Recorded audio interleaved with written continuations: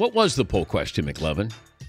Who would you bet a week's pay will not make the NFL playoffs? Okay. But we need some help narrowing down the teams. Now, we lifted this from Mike Florio, because Mike has the show prior to this one on the NBC Sports Network. In fact, let's bring in Mike. Mike, we sampled from your show, without permission, by the way. But thanks for joining us. What was the answer that you were getting from your audience?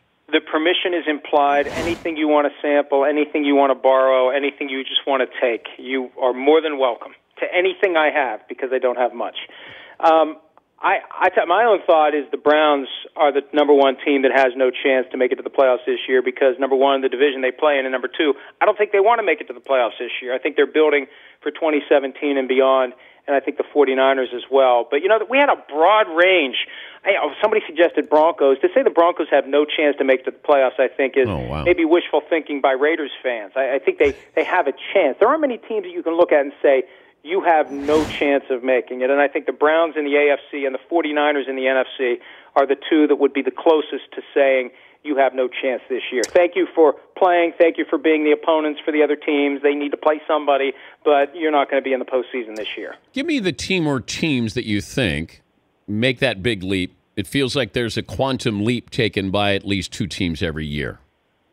Yeah, and the problem is we get on those teams, right? The Jaguars, right? The Jaguars are the first team we think about this year. The Jaguars, they're going to be so much better. Blake Bortles coming into year 3. He was second in the NFL in touchdown passes last year, and he's got Allen Robinson and Allen Hurns, and they have all these defensive players, these young guys like Dante Fowler and Miles Jack. I want to see it before I buy it because I feel like there's too much. I look at the Jaguars and the Titans, and I say a ton of buzz about the Jaguars, no buzz about the Titans. Wouldn't I rather be the Titans? Wouldn't I rather be the team that nobody expects anything from? Look at the Saints in the NFC South. They have one of the best quarterbacks in the history of football in Drew Brees. And nobody is saying the Saints are going to make it to the playoffs. They had one of the roughest training camps they've ever had. James Laurinaitis, who joined the team this year from the Rams, said it was the most physical training camp he's seen since the new CBA was put in place. So the real surprises are the teams that we aren't trying to flag. So a team like the Titans and the Saints, that would really be a surprise because we're not saying, hey, look at them. We're saying, hey, watch out for the Jaguars, watch out for the Buccaneers, watch out for this team, and how often do those teams actually pan out? Not real often. Mike Florio, join us, of course, ProFootballTalk.com, and 7 to 9 Eastern on the NBC Sports Network every morning.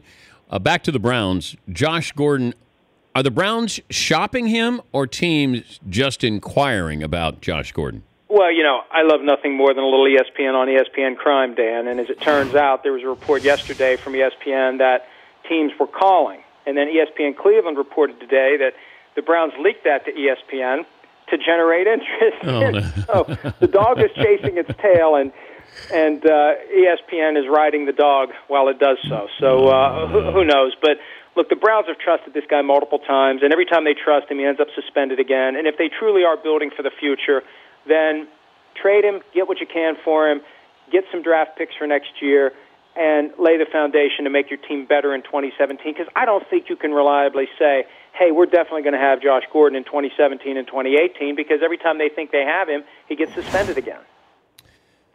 Al Jazeera report with Peyton Manning is where it started back in January, and people dismissed it because it was Al Jazeera, and of course Peyton Manning would never use HGH. And then all of a sudden there were other names attached to it. There are other sports attached to this. If this is a different news outlet, are we looking at it differently than what we have been? Oh, absolutely. Because that was part of the initial dismissal of the report. Remember, Mike Ditka, when he was on ESPN, it's disreputable. They don't listen to anything they have to say. Well, okay, fine, but it's out there, and now we got to deal with it. And the NFL at least viewed it as sufficiently credible to investigate.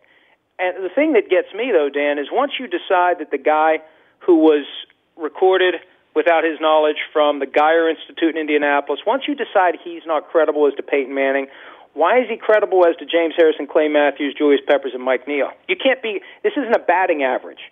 You're either credible or you're not.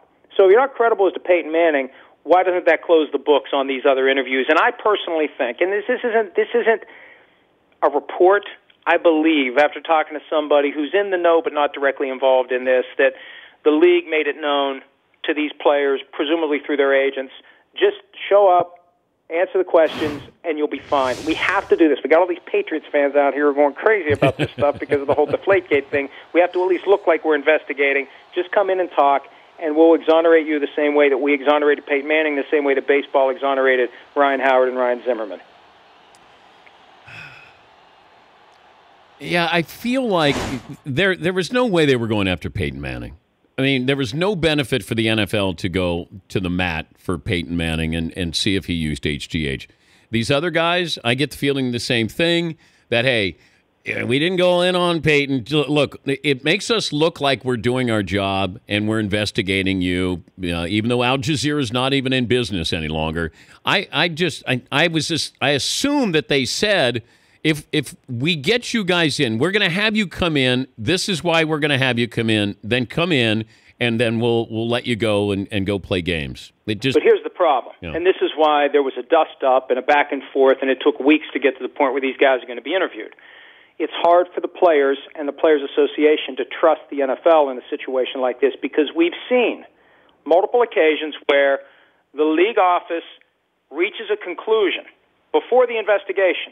Here's what we conclude, and the investigation is about working backward to find the evidence that they can use to cram into the box that they've already checked as guilty. That's exactly what happened, I believe, in Deflategate. They came to the conclusion the Patriots were cheating, and all the money that was spent on Ted Wells wasn't about doing a true, objective, unbiased investigation. It was about finding evidence that would support the conclusion that they made the moment that they were measuring the PSI and the footballs at halftime of the AFC Championship game. So when you have that fear, because, go and tell the truth. What do you have to hide? Well, I got nothing to hide, but how do I know they're not going to take what I say and twist it and warp it, and the next thing you know, I'm guilty of something I didn't do? So I think that's why there was a fight. I think that's why it got to the point where the players had to ask themselves, do we want to risk being suspended for not cooperating? And now I think the hope is that they will just say, okay, yeah, nothing to see here. There's nothing to this report. These guys are exonerated, and everybody can move on. Yeah, I don't blame these guys. I wouldn't trust the NFL. What happens if they say, hey, we want you to turn over your phones because we want to see if there's any correspondence here? Oh, that's the concern. That's one of the concerns that the union had. Okay, fine, we'll go in and meet, and we'll deny everything, and then the next request is we want your phones. And they got a lot of stuff from Peyton Manning, but it's my understanding they didn't ask for and therefore didn't receive his phone. But that's a big part of this. What's the next request? Are you just going to meet with us and exonerate us, or are we going to have to produce phones? Are we going to have to do this? Are we going to have to do that? When does this all end? And what evidence do you have, if any, beyond the guy who, number one, recanted his testimony, although I don't put a whole lot of stock into that. I think he was pressured into recanting. But number two, we've already decided that he's not telling the truth as to Peyton Manning. Why are you relying upon this guy as to the other four players? Okay, but why would the guy from the Geyer Institute recant what he said? Well, who pressured him? Look, you're saying inflammatory things that are secret and confidential, and you're giving away stuff about clients, and if you aspire to have a career in that business, you're not going to have much of a career if you're out there talking to people about all the people that are using PEDs. So I think that was one of the big reasons why. And there was a very lengthy report in the Washington Post about the steps that were taken by the Peyton Manning PR machine and legal machine. And I think that based on that report from the Washington Post, I could see why the kid would say, I'm not messing with this. I'm just going to I recant everything. Well, what are you recanting? I don't know. I recant everything. Whatever I said, I didn't say. You know who I blame? Who? Papa John. Why? I'll bet he probably put some pressure on this guy. Oh, they sent Papa John. They sent him with a bunch of gift cards for Papa John. Is that what you're saying? Yep, paid him off. The Tim Tebow whirlwind tour for baseball. We know he has a strong arm. Is this a real story here? Well, it's a story because ESPN wants it to be a story, and whoever else is pulling the strings, and whatever the end game is. I don't know what the end game is. Maybe it's just Tim Tebow selling a bunch of baseballs and bats that he's signing for $125 and $175 a pop, respectively. But I feel like this has all been engineered and orchestrated, and it just doesn't feel real to me. And it's funny, every story I see about this, Dan, there's the perfunctory paragraph about Tim Tebow hitting 424 as a senior in high school. Who cares? I mean, anybody who's any good hits 500 at a minimum. Yeah. In high school baseball. Oh, he hit 424, and he hasn't played since 2005. And people say, oh, how dare you chastise someone who's pursuing his dreams. Look, it's one thing to pursue your dream brick by brick, piece by piece, climbing the mountain. I feel like he wants to be airlifted to the top of the mountain, and I think at a certain level disrespectful to all the guys who are out there, AAA, AA, single A, riding on beaten down buses and staying in flea bag motels and eating crappy food and doing all the stuff, and all of them have more talent than he does. So I don't know what this is. I've been calling it a one-man fantasy camp. I think that's what it's going to be next Tuesday. I don't think anybody's going to sign him unless somebody's looking to sell some tickets and some jerseys in the month of September. Is the mothership going to carry this live, Mike? Well, that's a good question. It's closed to the public because, God forbid, anybody would want free autographs when you're selling them for $125 and $175 a pop on baseballs and bats. But I have a feeling there'll be a camera there, and I have a feeling that if you tune into the mothership next Tuesday, you'll see something. You'll see something. We've seen a lot of him swinging a bat. We never see where the ball goes, but we see a lot of him swinging a bat. Thank you, Mike. He shouldn't be that salty about it. He's trying to pursue his dream, man. He's just a humble kid from Jacksonville trying to follow his dream. Of course he is. And that'll be the Disney movie that we get. Maybe that's the end. Will there be a Tebow Disney movie, Mike, within the maybe next... Maybe that's what this is all about, Dan. Maybe the script is like 5 pages light. We need something more here. What can we do here? Hey, how about he goes and plays baseball? Okay, let's do that. Maybe that's... Because, hey, who owns ESPN? Disney. But we can't make this a 30 for 30. It's much larger than that. Oh, no, there's much more money to be made. Oh, because listen, and this is why I get myself into trouble every time I criticize or even remotely, indirectly scrutinize Tim Tebow.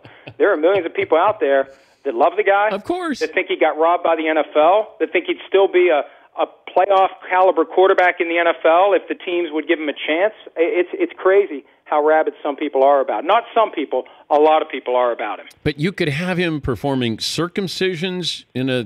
Remember when he did that? Like he was on a religious mission with his dad? And I mean, this is a movie. Hey, maybe it's a trilogy. Oh. maybe this is the equivalent of Return of the King, right?